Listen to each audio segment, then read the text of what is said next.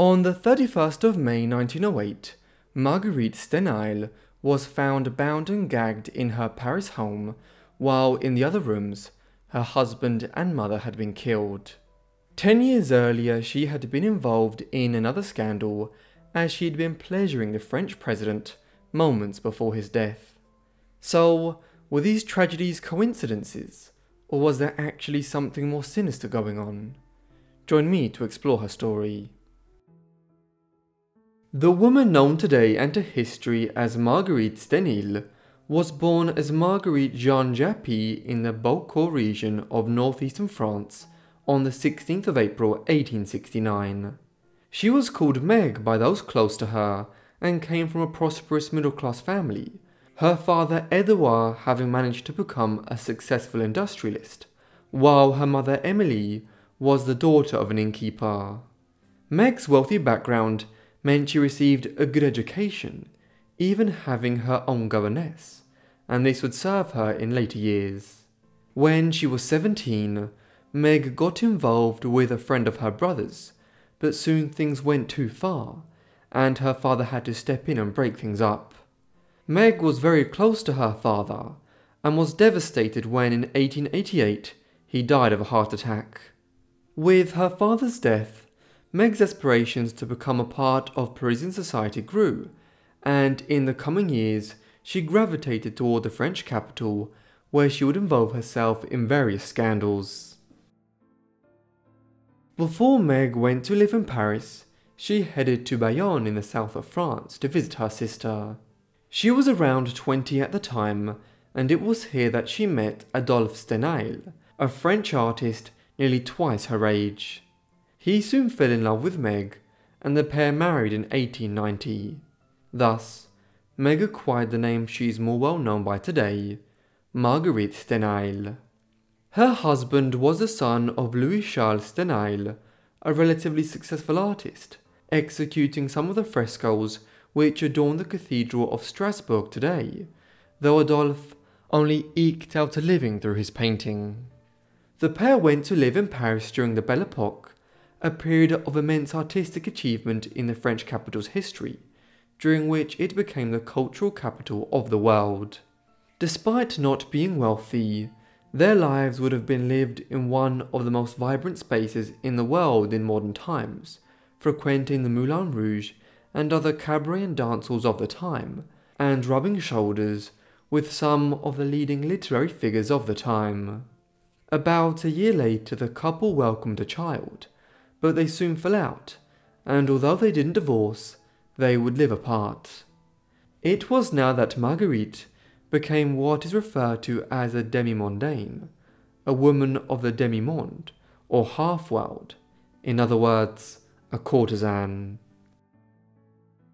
In the course of the 1890s, Marguerite became celebrated for her beauty and her discreet love affairs. She had many notable suitors, some very well known, but none more so than Félix Faure, a prominent French politician. Coming originally from a fairly humble background, he had risen through the ranks of French political life during the era of the Third Republic that followed the Franco-Prussian War in the early 1870s, to, somewhat against expectations, become the French president in 1895. He would hold that position for just over 4 years, until an unexpected event involving Marguerite occurred. Marguerite met and began an amorous relationship with Faure in 1897, when he was already over 2 years into his term as President of the Republic. This continued intermittently for the next 2 years. Matters came to a head early in 1899. According to a newspaper report at the time, on the 16th of February 1899, Faure was in the Elysee Palace in Paris when he suddenly emerged from his office into the ante-office. There he informed his secretary that he did not feel well. Doctors soon attended, but the president died later that evening. The exact circumstances of what had happened have been widely reported on and debated. Most agree that at the time he became ill, Faure had been in his office with Marguerite, where they engaged in sexual activities of one kind or another on his office desk. Which type of activities were being performed on him is a matter of contention. What is clear is that whatever Marguerite was doing appears to have led President Faure, who was in his late 50s and in increasingly poor health, to have a heart attack or some other medical incident, most likely a stroke, which he died from not long afterwards. Not all media outlets reported on this.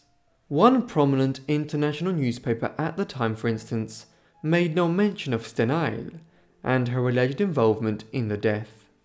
It simply stated that Faure had died the previous evening in Paris, quite suddenly, of an apoplectic seizure. It was noted that he had recently been confirmed as having a serious illness, and that his heart had been affected for some months past. This was reported on as far afield as Australia, and there was no controversy surrounding the circumstances of his death in the immediate aftermath of it. Despite these initial reports, Marguerite and her relationship with the deceased president eventually became a source of some media scrutiny and have remained so ever since. Some studies conclude that she was partially responsible for his stroke, others that she was not even present at the time. What is clear is that Marguerite became established afterwards as a relatively scandalous figure in Parisian life, though amongst some, it actually enhanced her reputation.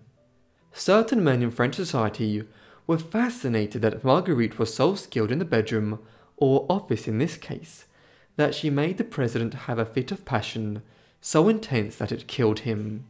Thus, despite this scandal, her salon would still be frequented by many notable men, maintaining her position as a socialite and having numerous affairs after this. You may wonder if her husband knew of these affairs and why he put up with it.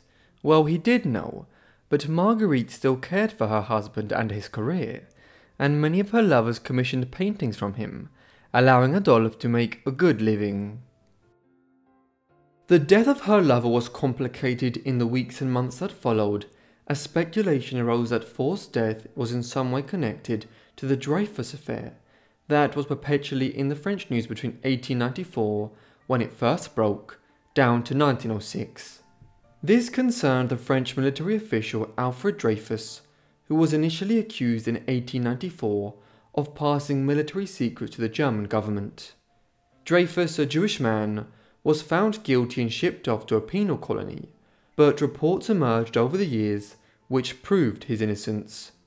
The Dreyfus affair became a major issue within French society, one in which the wider issue of anti-Semitism within French society was being debated. Reports arose in 1899 that Marguerite had secretly received documents concerning Dreyfus and his case, and that this was somehow tied into the death of the president during their engagement. Also, the anti-Dreyfus opposition accused Marguerite of having poisoned Félix Faure on behalf of the so-called Jewish syndicate, because the president had declared himself hostile to a review of the Dreyfus affair. Yet, there isn't a single piece of concrete evidence to support this. It was simply a late 19th century conspiracy theory. Further controversy was to surround Marguerite within a decade of the Faure affair. In the intervening period, she continued to bring guests to her salon and to work as a courtesan, and lived a life similar to the one she had lived in the 1890s before the Faure affair. We might call this subsequent incident the Steinheil affair. On the 31st of May 1908, she was found by police in her and her husband's Paris residence. She was bound and gagged when police entered and discovered her there, but was otherwise not harmed and was still healthy. The same could not be said for her husband and Marguerite's mother, both of whom were found dead elsewhere in the apartment, having been strangled to death. The revelation of what had happened at the Steinheil residence, a story involving the woman at the centre of the Faure affair nearly 10 years earlier, inevitably caused a press frenzy. This was exacerbated by Marguerite herself, who added a layer of mystery to the events by claiming that 4 individuals dressed in black robes had entered their home and tied her up before killing her husband and mother. As elaborate as Marguerite's story was, police were suspicious that she had been responsible for what had happened, and had subsequently tied herself up in order to appear to be one of the victims. They could not find strong supporting evidence for this in the immediate investigation, but they were suspicious as to why she was spared, and the fact that nothing substantial had been stolen. So, when Marguerite seemed to be trying to direct them towards a servant of the Steinheils, suggesting he'd been responsible for the break-in and murders, along with some accomplices, they decided to arrest her on the basis of evidence tampering in late November, half a year after the murders had been committed. Marguerite was sent to the Saint-Lazare prison on the way from Paris to the suburb of Saint-Denis. It had been established as a boarding house for those suffering from leprosy in medieval times, though over time it had morphed into a kind of early modern insane asylum and then a prison. It was here that she would be kept under detention while her case was processed, and she stood trial in 1909. Marguerite's case began in the summer of 1909 and proceeded through the autumn, only finally concluding in the early winter of that year. It became a source of national scandal, with everyone wanting tickets to the trial, and the case was constantly being debated in the salons of Paris that year. Firstly, there was the sheer fact that Mrs. Steinheil, nearly a decade after her role in the Faure affair, had suddenly returned to the national newspapers in a similarly mysterious case, which led to the death of her husband and mother. The papers called this case the Impasse Rançon crime, and commented on the disturbing attitude of Marguerite, who didn't seem too distressed or saddened by what had happened. Some suspected she had ordered the murders so that she could later remarry, but it was a weak motive. Many people did not believe her story, and there seemed to be evidence which contradicted what she was claiming. Conspiracy theories abounded as well, with the pronounced anti-Semitism of the time re-emerging, along with claims about her alleged role in the Dreyfus affair, which had continued in France until 1906, when Dreyfus had finally been exonerated. The judge, who was clearly against Marguerite, added fuel to the fire by suggesting that Steinheil's evidence was not credible, calling her stories tissues of lies, and going through a list of her affairs. Despite all of this, Marguerite handled the situation excellently, lying when necessary, and admitting mistakes if needed. She blamed any and all inconsistencies on police incompetence, and stayed true to her story that the crimes were perpetrated by 4 robbers dressed in black. As there was no real evidence to substantiate any alternative theory, in November 1909, after months of deliberation, Marguerite was found not guilty. The truth of what actually occurred in her and her husband's home in the early summer of 1908 will never be fully known. After the scandal of her trial, imprisonment and release, Marguerite elected to leave France and seek a less controversial life in England, settling in London in the early 1910s. Prior to this, her daughter had gone to live with her deceased father's extended family and was forbidden from contacting her mother. They were estranged for several years, but they eventually reconciled in 1911.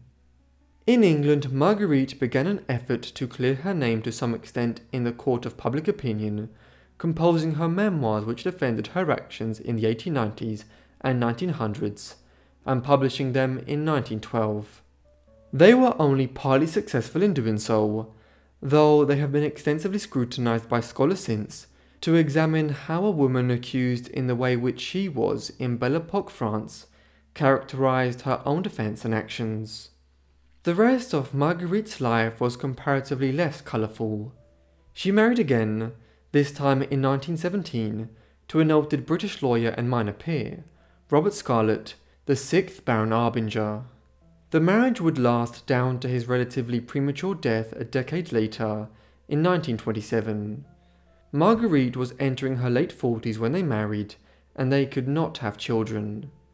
After his passing, Marguerite lived out a quiet life in southern England for over a quarter of a century, dying on the 17th of July 1954 at 85 years of age in the seaside town of Hove on the English Riviera. Her story has been popularised on several occasions in recent years, though there is still considerable debate as to what exactly happened both in 1899 and 1908. Thank you so much everyone for watching this video on Marguerite Steinheil. I hope you found it interesting. Let me know what you thought of her life down below in the comments, and if you have any suggestions, also be sure to leave them down below in the comments. I hope you guys are subscribed and the notifications turned on to get all my videos as soon as I upload them. Anyway, that's all from me, so I'll see all of you in the next Forgotten Life. Thanks.